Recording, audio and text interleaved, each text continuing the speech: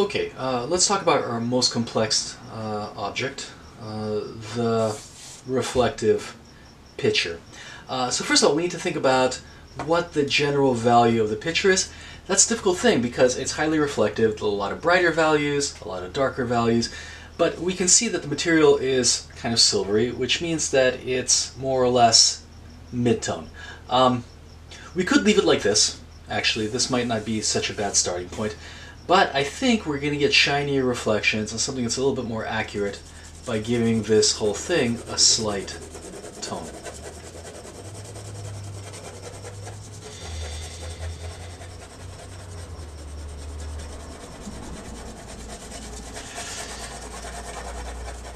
Okay, so we got the local value. Let me use my chamois to even out this tone.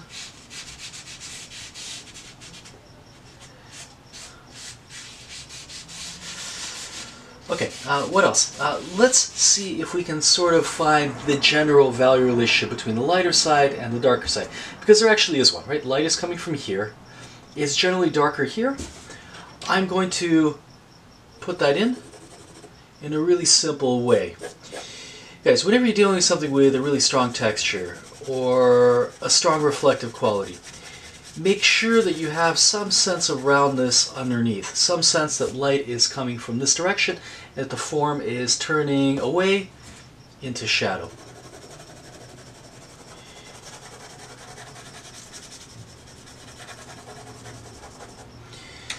So essentially treat this object as if it was matte at the beginning, as if it wasn't reflective. Think about the general shape of the thing, think about where the light is coming from, and see if you can get some sense of roundness before you even start putting in details. So I recommend starting with something perhaps like this. Let's go a little bit darker here. Now obviously the object is reflective, there's no core shadow, there's no reflected light, but we do have a darker side. It helps again, once again, to establish that at the very beginning. Okay, the next step is both difficult and fairly straightforward. I need to draw what's there. So let's draw the reflection of the dark glass. It's going this way, it's going down this way. A lot of really interesting stuff going on. We see a reflection of the shadow running this way.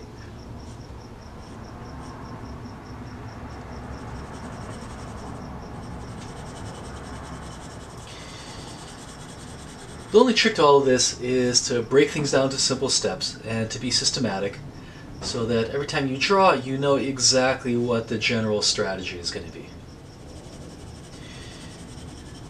You know how to simplify stuff into smaller, more digestible steps. Once again, if I try to tackle this whole thing all at once, I'm going to be very quickly overwhelmed. Too much to think about. Let's go a little bit darker. And then when I go dark, I'm comparing one value against the next. So I've got a really strong dark here. And I'm asking myself, is this strong dark quite as strong as some of the stuff here? No, it isn't. The darks in this green glass go darker than just about any other part in this composition, with a few little tiny exceptions. Alright, so what else do we need? Well, it goes darker behind the table here. We've got a reflection of the table here, by the way. We've got one big giant highlight here, a bunch of scratches, something that looks like this, and a bunch of reflections, right? So I can see a little bit of the depth of my studio here. It's going in this way, going this way. We have a reflection of, I don't know, I think maybe it's a door, possibly, going in here. Going like this. The more reflections you put in, the more reflective your object is going to be. So here we have a reflection of the table coming from here, and I think I even see a second glass. Yeah, so this thing is reflecting here. So everything's flipped upside down. Interesting, kind of beautiful. Fun to draw. I enjoy these kinds of complex situations. I find them challenging, interesting.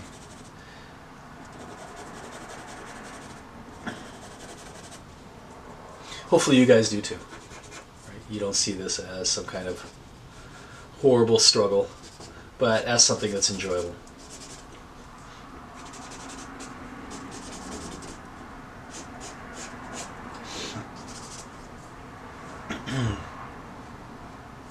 Okay, so I'm seeing the glass here. For me, all this stuff is fun. Doesn't mean it's not hard work. It is hard work. Definitely get tired doing this. Definitely. But look, I think a big part of it is that at the beginning when you learn how to draw, you're not drawing stuff that's particularly entertaining. Once you get to a certain level where you can draw anything you want, this whole thing becomes self-motivating. It becomes interesting. It's a little bit like playing the piano. Right at the beginning, you're stuck playing scales. It's tedious, it's repetitive. However, once you get past the threshold to the point where you can start playing stuff that's actually listenable, enjoyable, especially once you get to the point where you can play whatever music you want to, then you'll be able to practice for hours and hours and hours without actually getting bored. So you guys are almost at that stage. You're close anyway.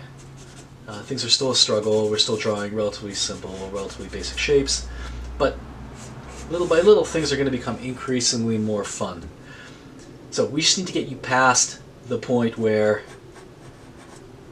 you're struggling with cubes, cylinders, the basics of drawing. Once we get you past that point, then this will become self-motivating, self-entertaining. You just have to get good enough.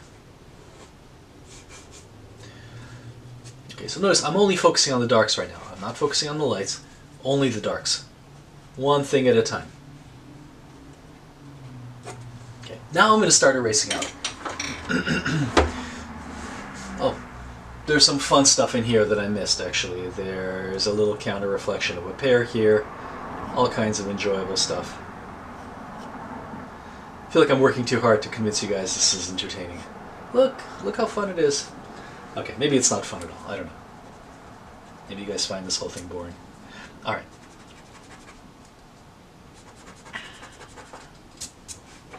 Let's erase out. Don't jump to adding white to this thing, right? See how far you can go just with your eraser. You'll be able to go pretty far.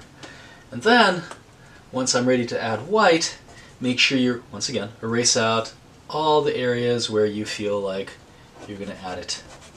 So definitely here, we've got this big, oh, drop my eraser, this big area here. This could use a little bit of erasing out, I think. By the way, we've got scratches. We'll put them in. We'll get there. Later, in a little bit. So, stay tuned. All right. Okay, let's add some white to this. Where's my white chalk? I don't see it. There it is. Okay, definitely here. Definitely. There's a few spots here. You know what? I think that's a reflection of the light source, but hey, it's there, right? So let's put it in. If it's there, it's there.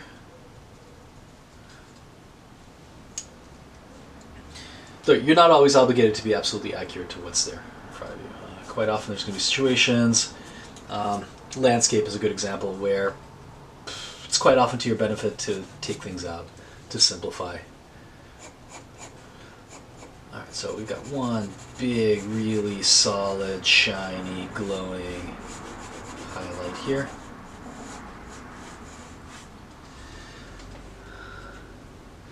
We've got a glow around it.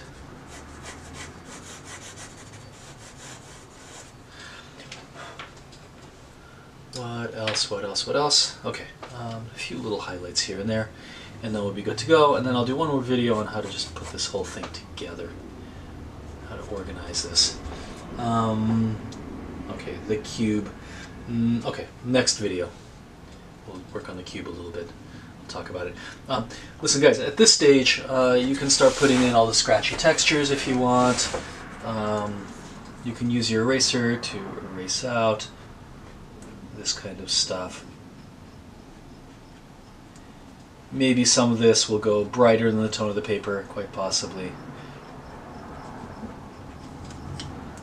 maybe some of these highlights come out like this gently. See how that works? Detail comes second. Okay, I'm going to stop, and the next one we'll deal with the background, the table, and if I have time, a little bit of this cube.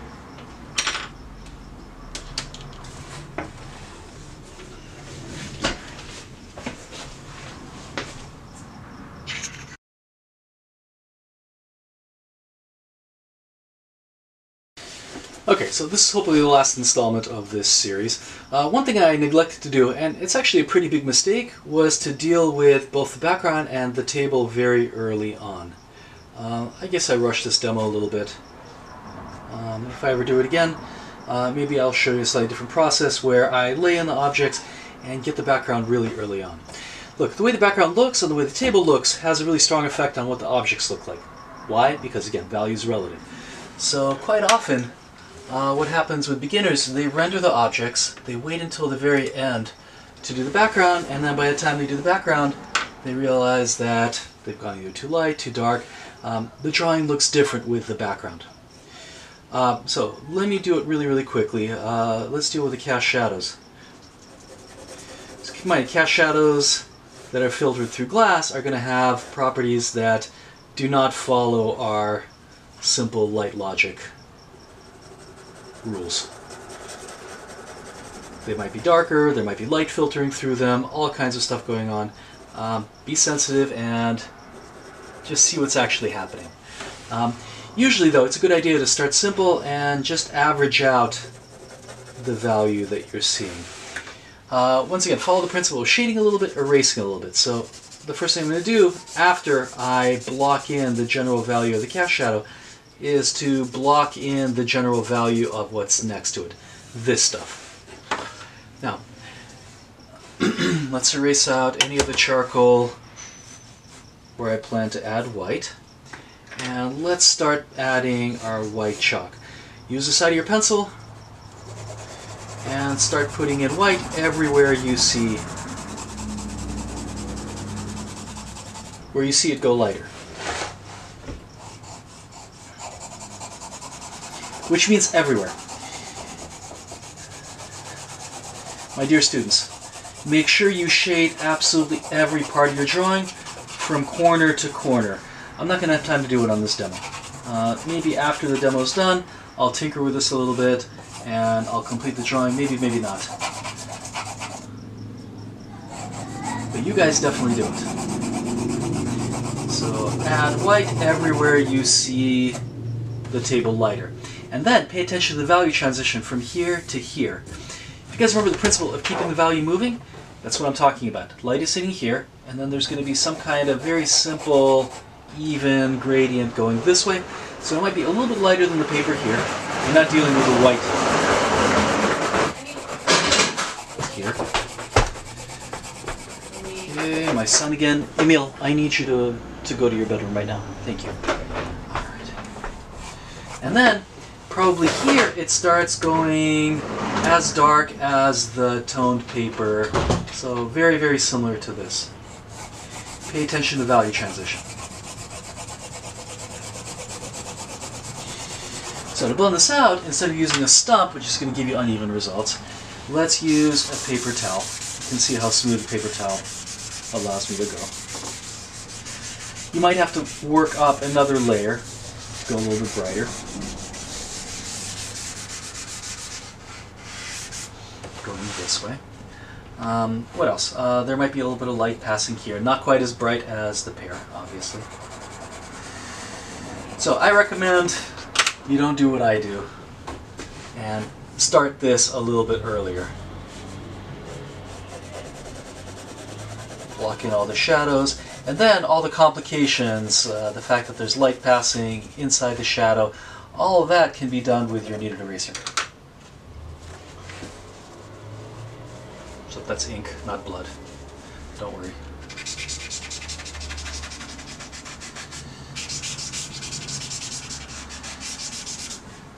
Okay, so all this complicated stuff right here, the fact that we have light coming through, that could be just erased out. Like this,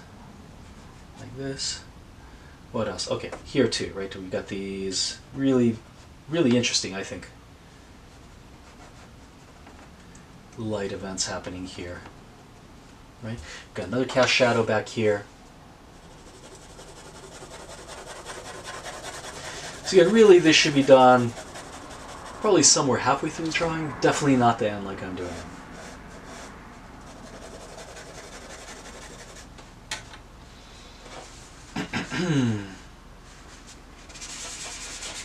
And use a separate part of the paper towel to smear down your charcoal and your white chalk. Make sure they're not mixing together.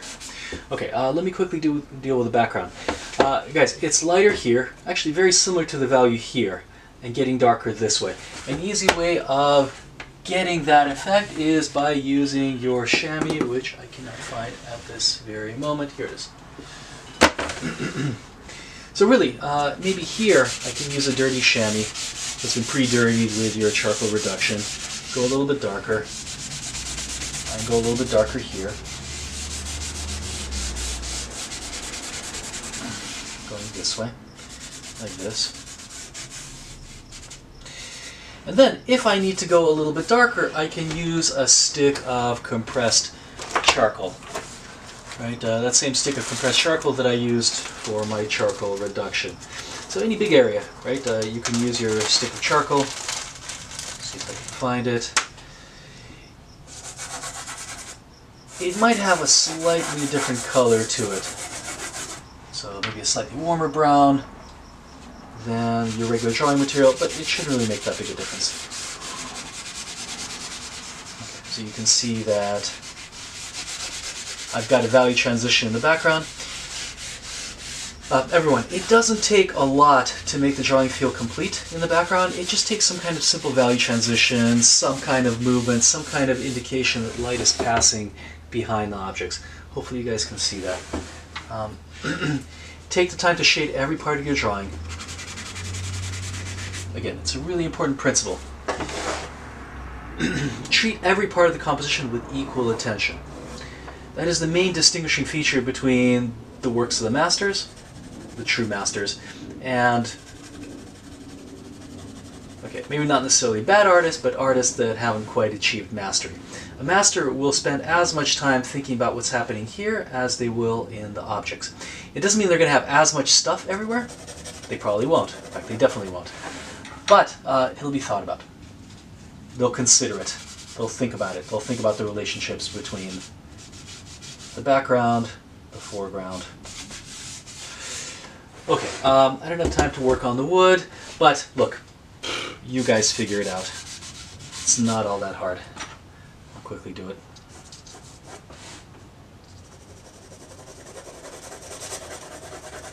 Darker here. Darker here as well.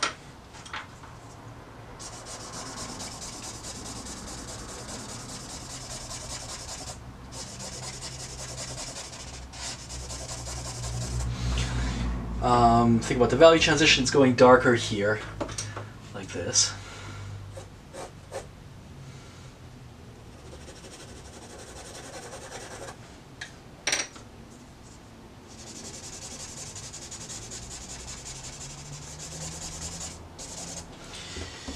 And then probably this needs to be a little bit lighter than our paper tone. Let's add a little bit of white to this.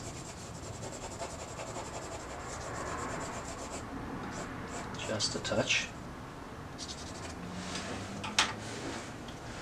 Let's blend that down. Like this. And then we can start putting in detail. So in the whites, probably my detail could be done with our kneaded eraser, or sorry, our hard eraser. So I can erase out the wood grain a little bit. I can go in with a little bit of white to get that kind of streaky wood grain effect. And then probably here as well. In the shadow side, I can use both a little bit of erasing to get the wood grain effect going this way, and also a little bit of charcoal to go darker. Okay, I think I've gone on long enough in this demo. You guys have the idea. I think that's it.